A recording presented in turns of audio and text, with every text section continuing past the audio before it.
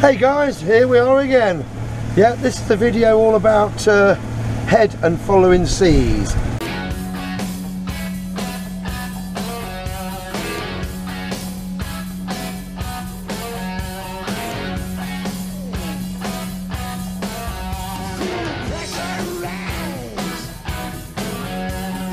Yes, yes.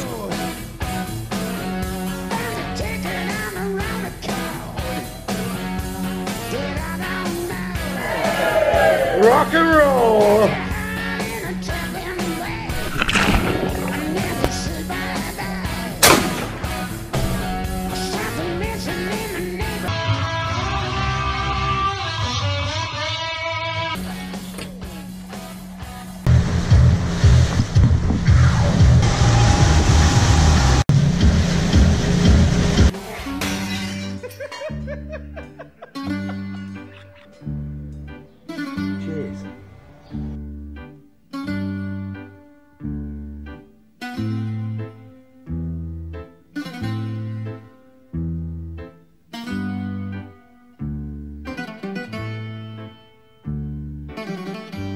At the moment we're on a 3/4 head sea, and a head sea is when you're going directly towards the waves like this.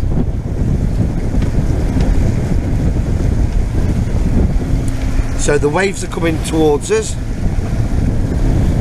and this is what we call a head sea.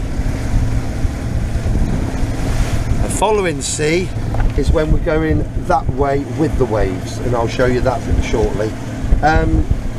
One thing that's important about this particular head sea is what's important is that the bow of the boat, or of your boat, needs to be above what we call the bow wave, and the bow wave is the wave that the bow hits. So I'm just trying to show you as best as I can.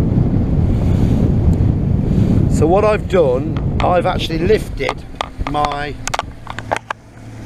engine, tilted it up to bring the bow up above the bow wave. Okay, now if I tilt it down using the tilt button all the way down, I was on a number 10, now I'm on 0, you'll notice a lot more splashing when we get a decent wave coming in. Now the bow is directly pointing downwards, which is okay as it is at the moment, but you'll start seeing some waves, some splashes, and so the boat is now crashing into the waves as opposed to riding above them. So what's important is you lift the bow with using the tilt button, as I've explained in a couple of other videos. Use the tilt button just to raise the bow enough. In this particular case, it's on my monitor, engine trim monitor, it's to a number 12, and now you'll notice that I'm raised above the bow wave, and that's what you want for a smoother ride. I'm not planing, I'm just cruising at the moment. But also you can see the white crests. They are called, well, in the boating game, they're called white horses. The more white horses there are, the choppier the seas are. So that just gives you an indication visually of what's what. Okay, now a following sea is, I'm going to turn the boat all the way round, just briefly, because we are heading to a destination, but I want to show you the following sea now.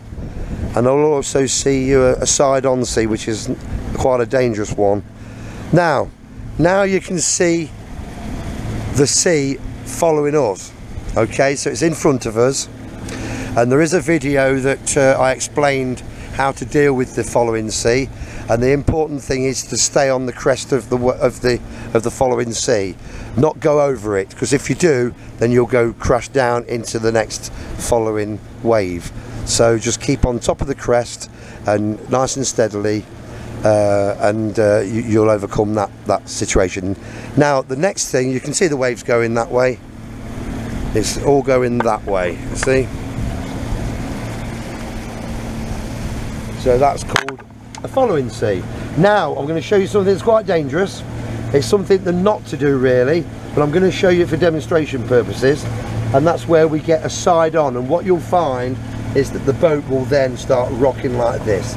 This is where on larger ferries and things like that, it's where you get your seasickness from.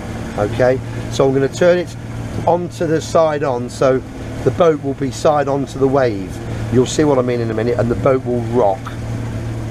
Unfortunately, not rock musically, just rock physically, emotionally. Here we go. Now on a side wave, so now you can see that the waves, see the boat's rocking now. I'm going to go purposely onto a side wave so you can see. Now the only time you need to be on a side wave like this is when you need to turn, and that's where your bit of skill comes in handy to learn when to turn and when not to. You see how the boat's rocking now? Okay, so that's because if I kill the engine for a minute, or certainly turn it down, slow it down, you'll see the boats, now the waves are onto us and it will rock the boat like that. You see? So there we go. So hopefully that's just explained very briefly what, there we are, look at that. See? So the waves are on side onto the boat. And unfortunately, I don't quite know why, but unfortunately if you turn the engine off, irrelevant of what, if you're going towards the sea, the waves, or if you're going on a following wave, the boat will always turn side onto the wave, which is a right pain in the arse. Especially if you're having a cup of tea and a nice breakfast, something like that. So, but there you are. There's your side on waves, and you'll notice the boat's rocking about like this. See, and that's when you can see what I mean. And that's when you can really tip over. So try and avoid a side on wave unless you need to turn, and then just turn very, very carefully when you're doing that. All right, keep subscribing. It's fantastic, got over 100,000 views now, so thank you so much for all that. I really do appreciate it, I really do. And great to hear from you guys. So if you've got any questions or any comments, don't forget to place a like. Why don't you even subscribe? It's great to hear from you. I've got 170 subscribers now, which I know is not a lot compared to most, but it's great all the same, so I'm really pleased with that. So anyway, keep in touch with the boating and enjoy it. All right, all the best. Rock and roll.